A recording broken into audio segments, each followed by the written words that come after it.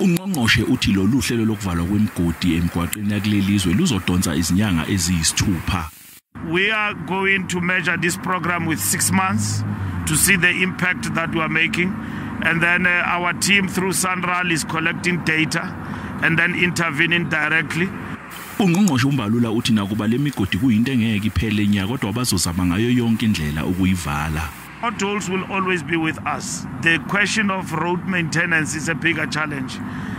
We give money and then reprioritization doesn't take place there, where in which people will take the money, 400 million, and go and build one single road and then leave the potholes and leave a road like this.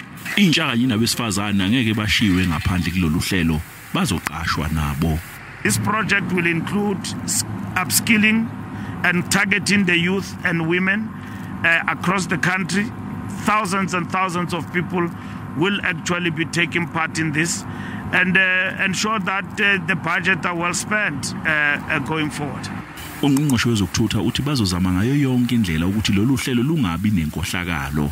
Corruption is part of every aspect of redistribution of resources to fix for service delivery. There'll always be corruption.